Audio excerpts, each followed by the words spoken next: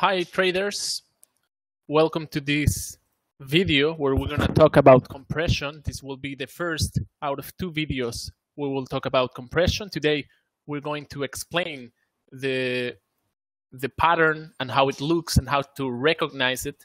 And in second video we're going to explain how or learn how to take advantage of it, how to trade a compression pattern.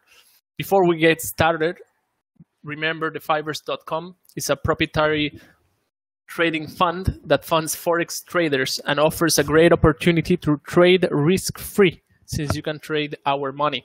If you want to receive more information, subscribe to our YouTube channel or to our newsletter and visit our website, thefivers.com.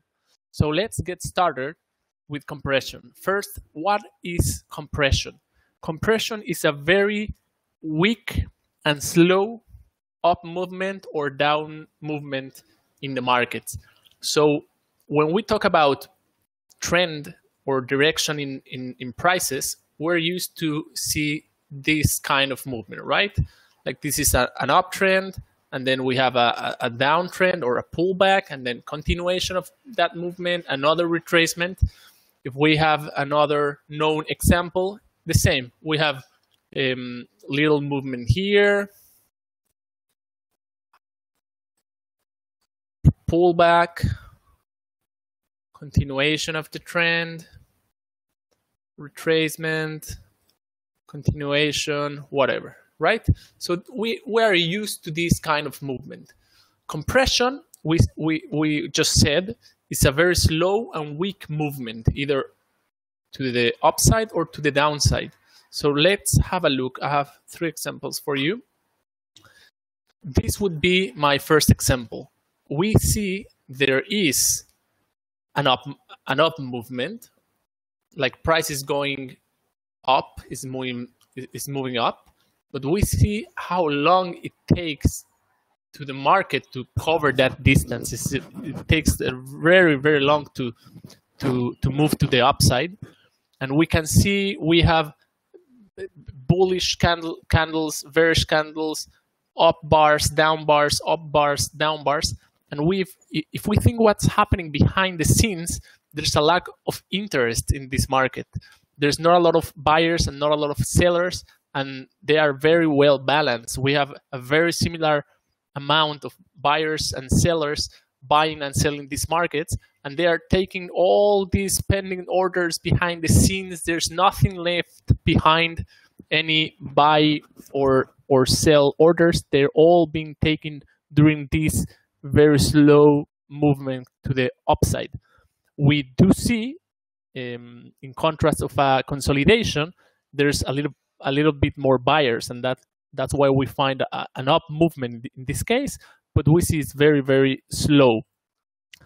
And we have another example right here. Again, an up movement.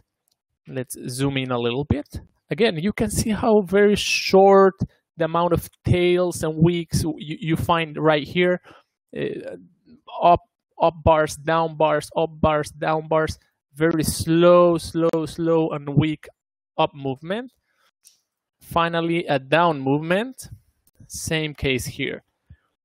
Look how long it takes for this development. We don't have clear pivots. We don't have clear pullbacks, continuations. A very slow movement to the downside.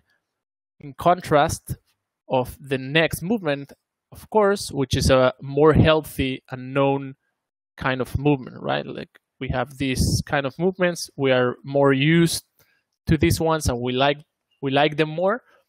We see this kind of weak and slow movement. That's compression.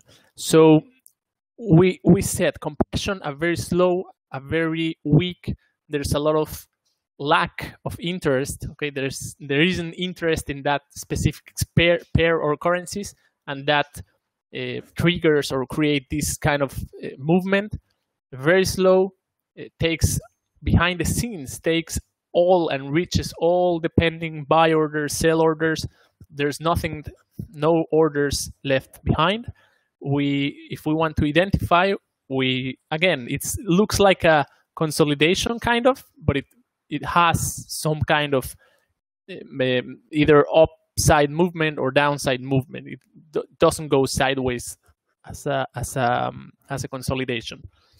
In the next video, in the second video, we're going to explain how to take advantage of this compression pattern of these figures, how to trade them, and you of course will be able to practice and have something to do with it. Just to wrap up, for those who want to learn more about our funding process and growth process, watch our videos in the link I will leave you right here. And thanks for joining. We'll see you in the next video, in the second part of the compression pattern. Happy trading.